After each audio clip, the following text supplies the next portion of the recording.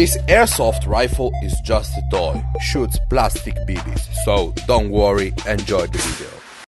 Hi everyone, this is my last project, it's an air rifle, so I'm translating this video for you in English as better as I can. So, I was telling you, this is my last project, I'm very proud of this rifle, it seems a real rifle, it's very light and very comfortable to handle it, like this, it seems like a real rifle from the war. So, in this video I will show you how to build it. It's very simple. The first thing we can do is regulate the pressure. It's going to 50 bars and there is a loading system for the PBs. You can shoot immediately at your target. So, let's begin with the target. First thing I need is a tank for having the air supply for my rifle. So I took a sparkling water machine and I took out the tank. It's a 400 grams tank.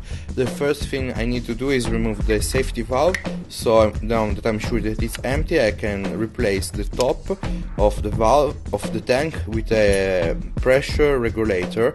Now I'm using a scuba tank regulator, but you can use a paintball regulator for the pressure. That takes 6000 psi to 50 bar.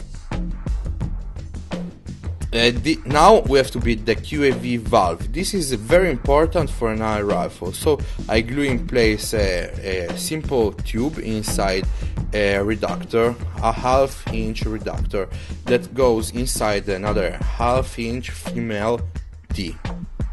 This is the result. I have to stay in the middle, perfectly in the middle. Now I take a rubber washer, I cut a little one that goes on a 6 or 5 centimeters long screw, like this. Behind this washer I can place a metal washer and a nut. This nut stops everything.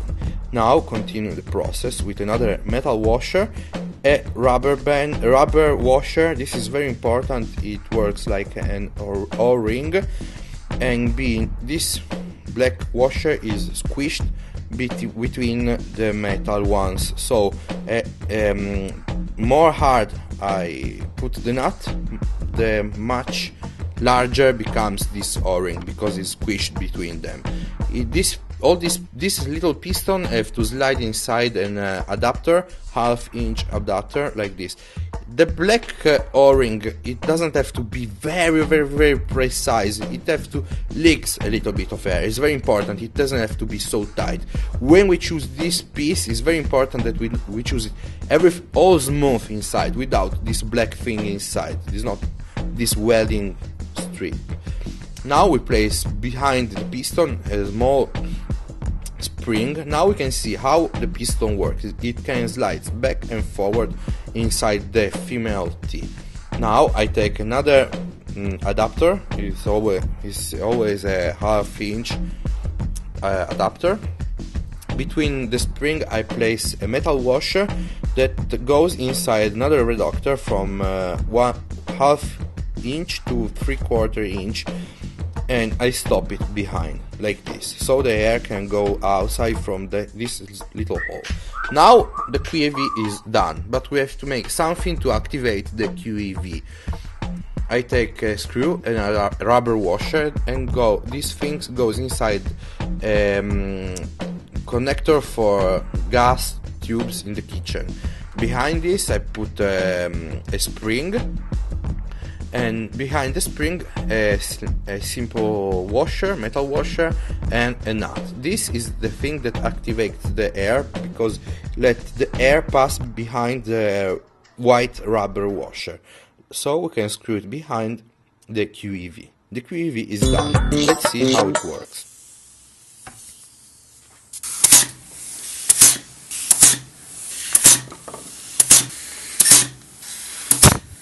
Okay, now I took a piece of wood that was in the garden and I drill a hole where the QEV has to go. So the hole is very big and the QEV goes all the way through it. Behind the spring that is behind the QEV, I drill 2 holes big enough to put inside the aluminium rod like this. You can see on the top of this aluminium rod I glue in place a nut.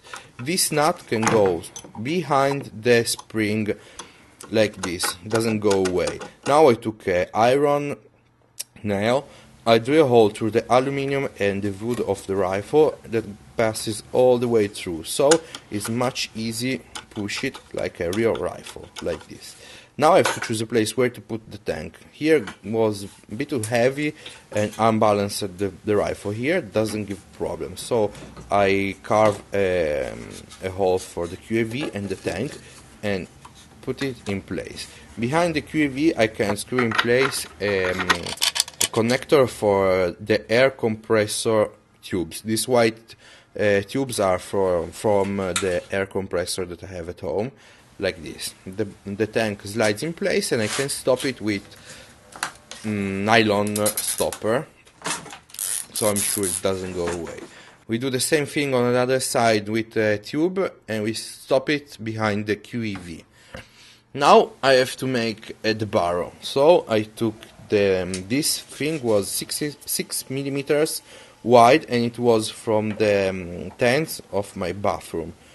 I put some glue and I glue in place an adapter. Let's see the loading system. On the barrel of the rifle I glue in place 2 little tubes that was always from the tent of the bathroom. Inside these tubes go the BBs and the purple piston goes up and down. I move it with the hands, and this thing push the BBs inside the barrel, ready to be shot out, like this. Now let's see how it works. I put this thing inside, and this little piece moves back and forth, pushing the BBs inside the barrel. Let's screw the barrel to the QEV. Okay. As you can see now I can load the BBs inside the small tubes, like this. I can load 15 or 18 BBs. I put a rubber band that compress the BBs inside the loading system. Now I can regulate the pressure to about 50 bars, that is very much, I never go so high. And you can see I can shoot repeatedly.